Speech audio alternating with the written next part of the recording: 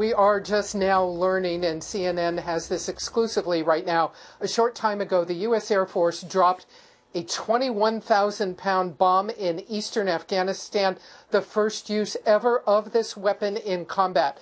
This is a weapon called the Massive Ordnance Air Blast Bomb.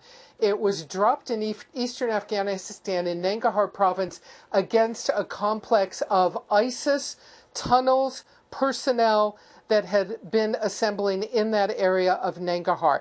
The U.S. military had this weapon in development for years, but now today, just a few hours ago, dropping the bomb in combat, according to U.S. officials, for the first time ever. This massive 21,000-pound bomb, we have video we're showing of the testing of the bomb, but again, not used in combat until today, we are told. This is such a heavy bomb, such a large bomb. It is put in the back of a cargo plane, a special operations cargo plane, and basically pushed out the back of it.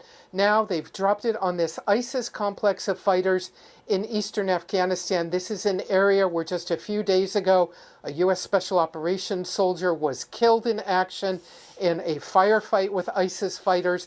It's an area the U.S. has been trying to go after to clear ISIS out of there.